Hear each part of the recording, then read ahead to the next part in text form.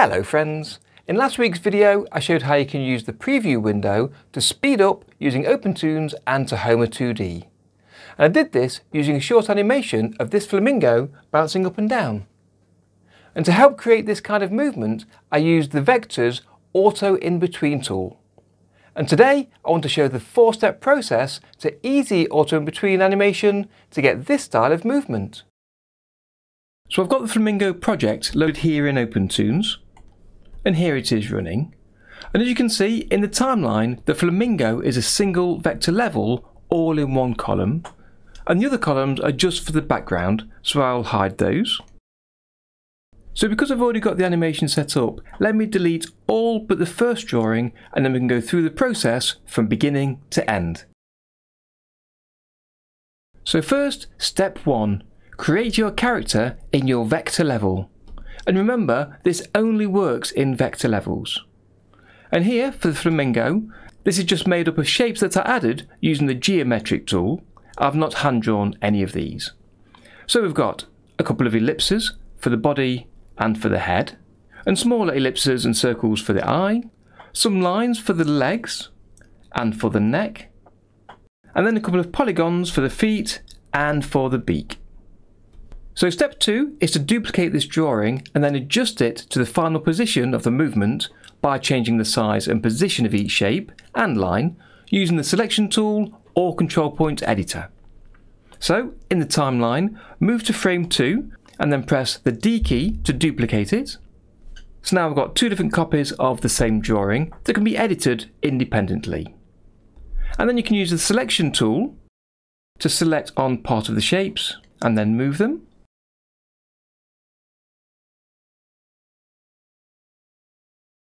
Or choose the control point editor and then click on each shape that you want to change and then move the individual control points.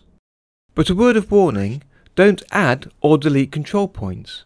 That'll break the movement between the first and second drawings because the in-between tool won't know where to move them from or to. So I'd avoid using a magnet, iron or other movement tools. Just stick with the selection tool and control point editor. So just change between the two drawings to see the difference between them, or turn on the onion skin, which can make it easier to see where you're moving your control points to. Good. So once you've got these two drawings complete, the start and end position of the movement, then it's time for step 3. Add a number of blank drawings in between these two drawings. And for that, we'll move back to the level strip. So if you've not got it open already, open it from the Windows menu, then click on the end position drawing and then press the insert key a number of times to insert some blank frames. And how many drawings do you need? Well, don't worry about the number, just have an educated guess. We can always change it later. So here I've just added 6 drawings to see how the movement works. And then the final step is to simply highlight them all. Again, you can click on the first drawing, hold Shift and click on the last, or just press Ctrl A to select all of them. And now you see this button appear on the drawings between the first and last frame. So just click this in between button. So then you get the option to choose the interpolation type. And ease in and ease out is good for cycles like these because the motion slows down at both ends. So that's one I'll choose and then press in between. And immediately you see new drawings appear in those blank frames. So now I just need to expose all of these drawings on the timeline so I can see them animating.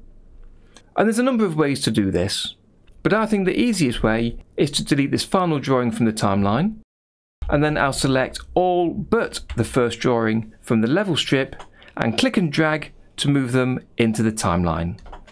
So now I can see drawings 1 to 8 in the timeline. And then hitting play, you can see the movement going in one direction. So let's add the drawings in reverse direction. And again, there's a number of ways to do this. And the easiest way we can do that is to hit the swing option here on the toolbar, or if you've not got that, in the context menu. And I'll show you where that is in a second. So, highlight all of these drawings on the timeline by clicking the drag bar at the top of all of the frames here. And then either click the swing option on the toolbar, or if you right click, from the Edit Cell Numbers flyout, choose Swing. And this will add the same drawings but in reverse. So now the animation will start from drawing 1, move to drawing 8, and then back to number 1 again. So let's drag the play marker so that the final frame is showing drawing 2. I'll delete drawing 1 because we don't want to repeat the same drawing, otherwise there'll be a slight pause as the animation loops. So now with the play marker surrounding these drawings, we can click Loop Play. And you can see the play speed isn't keeping up with the 24 FPS that I need, so it's a little hard to tell if this is playing at the right speed. So, as I showed you last week, let's look at the preview settings from the render menu. I've changed the shrink down to 2, close that, and then hit Preview. And now all of those drawings will be pre-rendered, so this animation will play a lot smoother. Let's also reset the view so it's playing at 100%, and then hit Loop Play on that. So if you'd like to know more about this tool or want other demonstrations, then drop me a comment down below and I'll see what I can do. But what if you want to make changes to this animation? Well, you simply go through these 4 steps again. So we've already completed step 1, we've got the first drawing, and started step 2, we've duplicated it for the end pose. So if we wanted the flamingo to move more and to move slower by inserting more drawings, we just continue through these steps. So first you'd edit the end pose. Then in the level strip, clear the drawings in the in-between frames by highlighting them and then pressing the delete key. And that doesn't remove the frames, but it blanks them out. And now I'll add more drawings in between the first and last pose by clicking anywhere in between them and then pressing the insert key.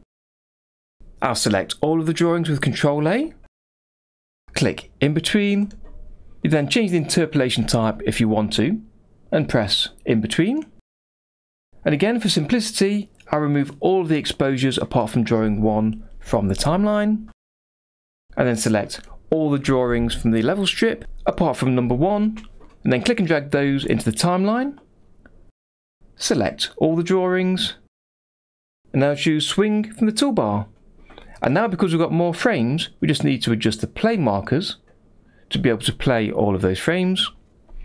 I'll delete the duplicate drawing number 1. And that's it. So let's preview the animation. So you can just keep making adjustments until you've got the right movement. And if you want to examine this project in more detail, you can download it if you join the Teapot or Teamug tiers on my Patreon. And in this project, I also added some effects just to add some extra work for OpenToonz to do during the preview demo last week, so you can see how they work too. So that's the 4-step process for using the Auto-Inbetween tool to create movement in your character. But that's just part of the story. If you want to see more ideas for using this tool, check out this video here for an in-depth look at the Auto-Inbetweener. And I'll see you next week for another tutorial. And that's a Darren Tea.